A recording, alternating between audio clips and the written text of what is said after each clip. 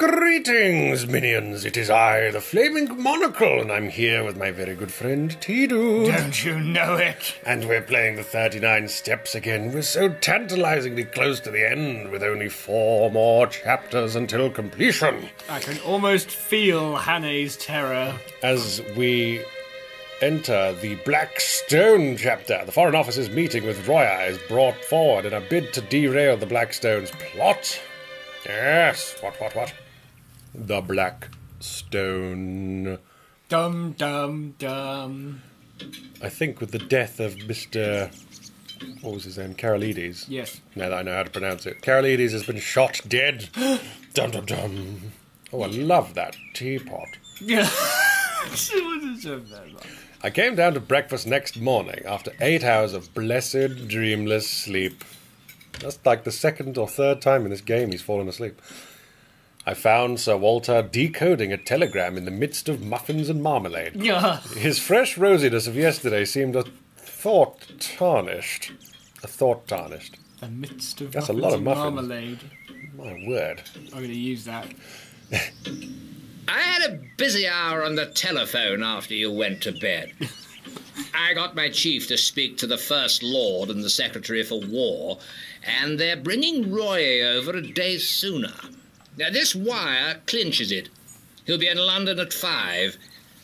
Odd that the code word for a sous chef d'etat major general should be porker. He directed me to the hot dishes and went on, clean these. Lick them to dry. Not that I think it'll do much good. If your friends were clever enough to find out the first arrangement, they're clever enough to discover the change. I would give my head to know where the leak is. We believed there were only 5 men in England who knew about Roy's visit, and you may be certain there were fewer in France, for they manage these things better there. Sorry, sir. Well, might as well be honest. The Wire, page 1. Roy dines with my chief, then comes to my house where 4 people will see him. Whittaker from the Admiralty, myself, Sir Arthur Drew, and General Winstanley. Or Winstanley. Those are Winstanley? English names, if I ever heard Oh, them. jeez, what happened to those names? I probably have one. At my house, he will get a certain document from Whittaker, and after that he'll be motored to Portsmouth, where a destroyer will take him to Havre. And then... I like these sort of code words as well. Mm-hmm. He will never be left unattended for a moment till he is safe on French soil. The same with Whittaker, till he meets Roy.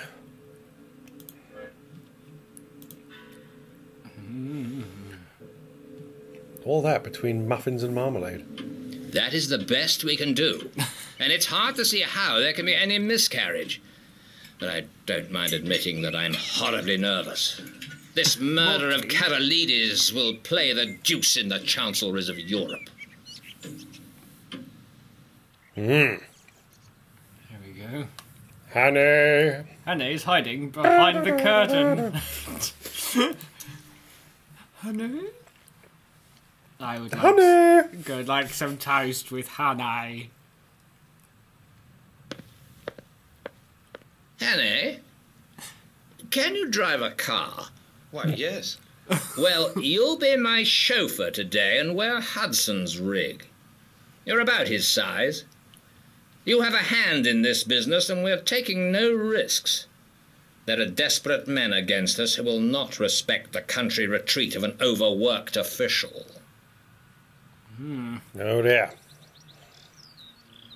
England. 'Twas a soft, breathless June morning, with the promise of sultriness later, but it was delicious enough swinging through the little towns with their freshly watered streets and past the summer gardens of the Thames Valley. 50 years later, however,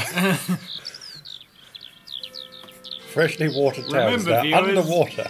This is a thriller. England! It's a beautiful, fragrant thriller didn't know with that. muffins and marmalade. Pencil tower in the back there.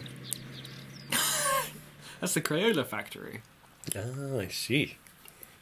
I don't know, I'm just guessing. I landed Sir Walter at his house in Queen Anne's Gate punctually by 11:30.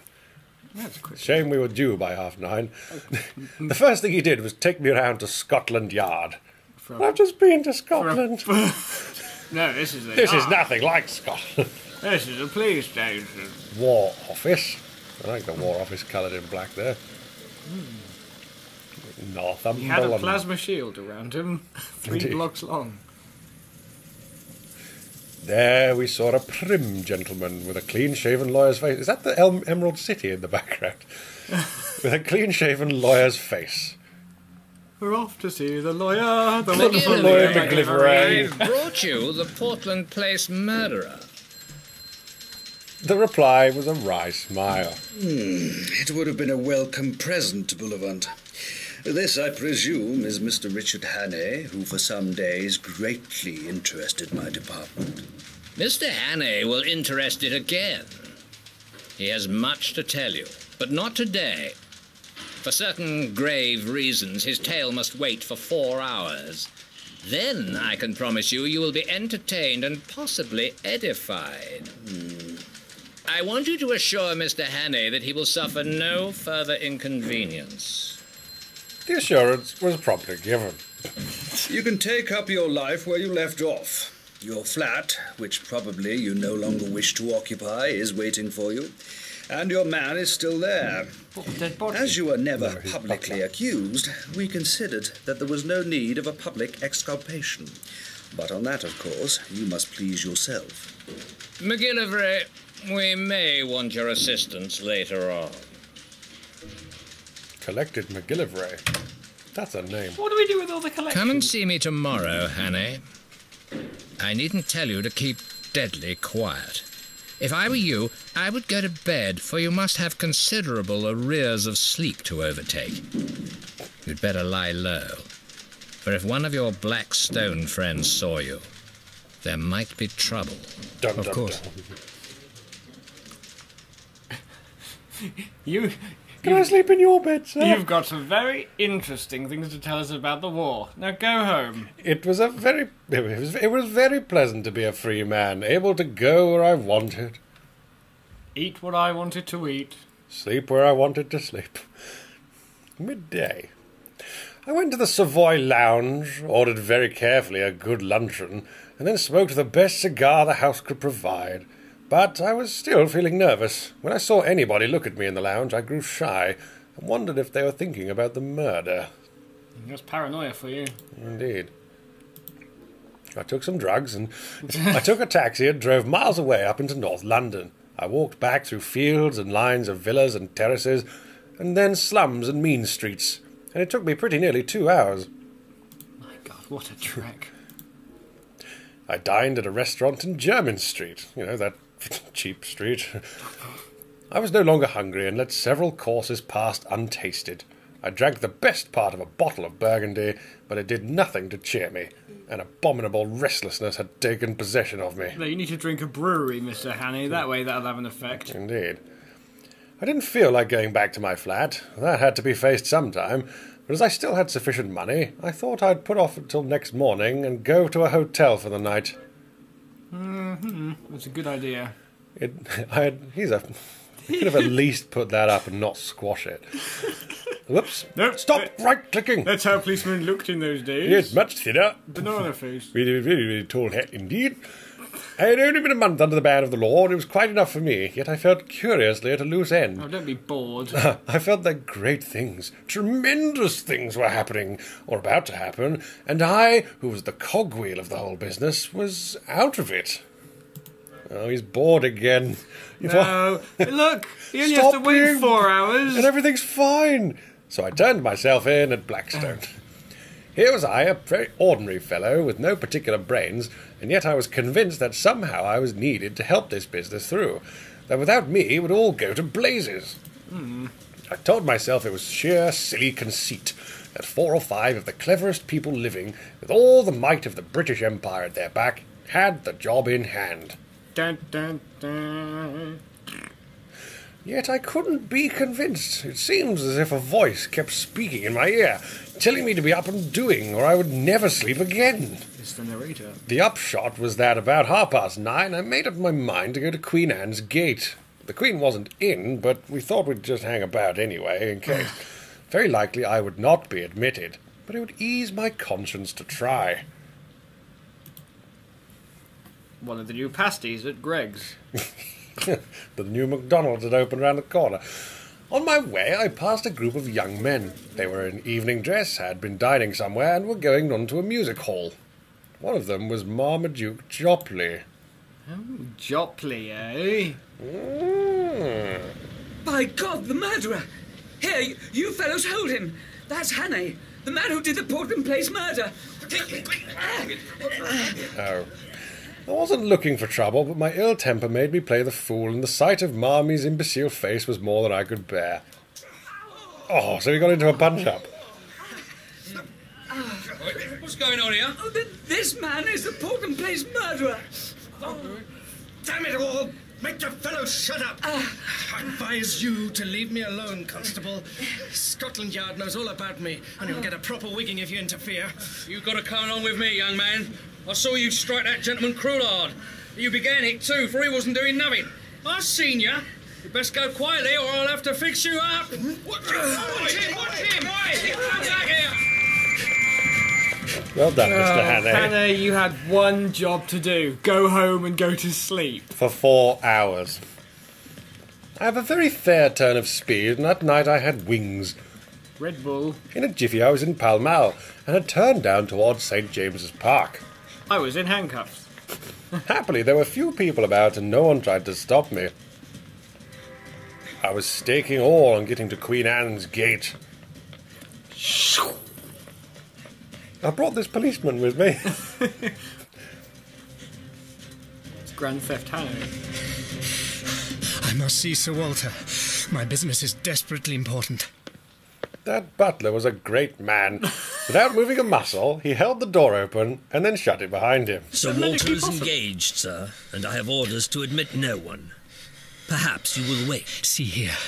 There's trouble about, and I'm in it. But Sir Walter knows, and I'm working for him. If anyone comes and asks if I'm here, tell him a lie.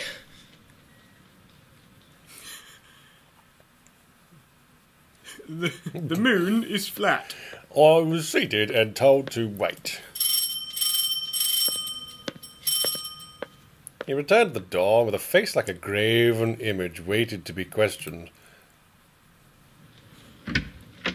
This is the house of Sir Walter Bullivant, and I am under the strictest orders not to let anyone, no matter who, interrupt his office. Don't. But it was the Queen. What the whole room was on and- fire. What am I supposed to click on?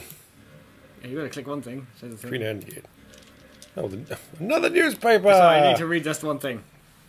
Greek premier assassinated. Ah, this is the dude. Mr. Karolides. Horror descended on Whitehall last night after Greek Prime Minister Constantine Karolides was shot dead in London. The murder took place around 7 p.m. in a private apartment in Horse Guards where the Greek premier was staying at the invitation of the Foreign Office.